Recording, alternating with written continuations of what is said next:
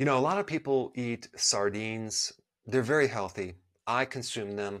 They're great, a very good source of omega-3 fatty acids. But I want to introduce you to another food that has even higher amounts of omega-3 fatty acids, cod liver. I recommend you have both because they both have their own strengths. But so many people have never even heard about cod liver. I think they're missing out. Now, I want to first touch on this cod liver oil thing because why do they have cod liver oil and why don't they promote other fish liver oil type products? And that is because something's very unique about the codfish. In the muscle of the codfish, there's not much oil. Why is that? Because all of the oil is in the cod's liver, not the muscle.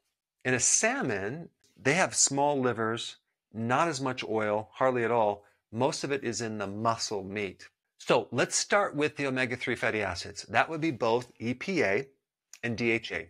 EPA is more for inflammation and DHA is more for brain, nerve, heart. So with omega-3 fats, with sardines, we're dealing with 0.9 to 2 grams of omega-3 fatty acids. Versus cod liver, we're dealing with 9 to 11 grams of omega-3 fatty acids. So hands down, cod liver has way more omega-3 fatty acids.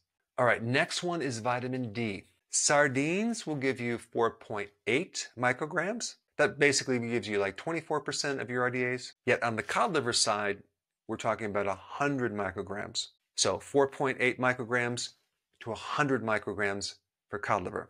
That's going to give you 500% of the RDA. Next one is vitamin A. I'm not talking about beta carotene. I'm talking about the active form called retinol. Vitamin A is for your vision at night especially, the inner mucosal membranes of your mouth, your throat, your sinuses, your lungs. Also, vitamin A is very important for your thyroid, and also vitamin A works with iodine. In fact, if you're low in vitamin A, your thyroid could enlarge. So with sardines, you get about 32 micrograms. But with cod liver, we're talking about 5,100 micrograms, which is about 638% of the RDAs. So sardines is 4%, cod liver is 638%. All right, now let's go to protein, actual protein.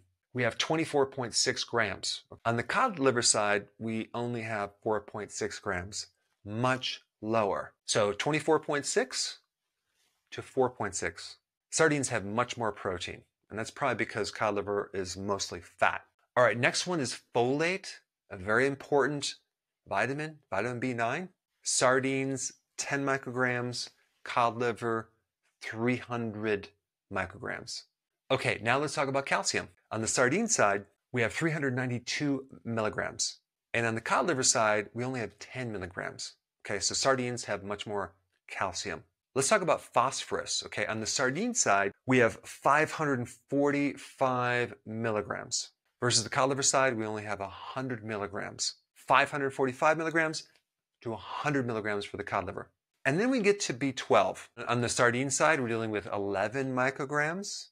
And on the cod liver, we're dealing with slightly less, like 10.6 micrograms. So as far as the B12, it's almost the same, just a little bit more on the sardine side. So now do you see why you need both? Because cod liver oil has some things that the sardines don't have, and the sardines have things that the cod liver doesn't have. And then if we look at sardines relating to salmon, okay, the salmon does have more B vitamins, but the sardines have more calcium, more phosphorus, more selenium, more iron, more magnesium, and more zinc. Now, if you have not seen my video on the benefits of cod liver oil, you should check it out. I put it up right here.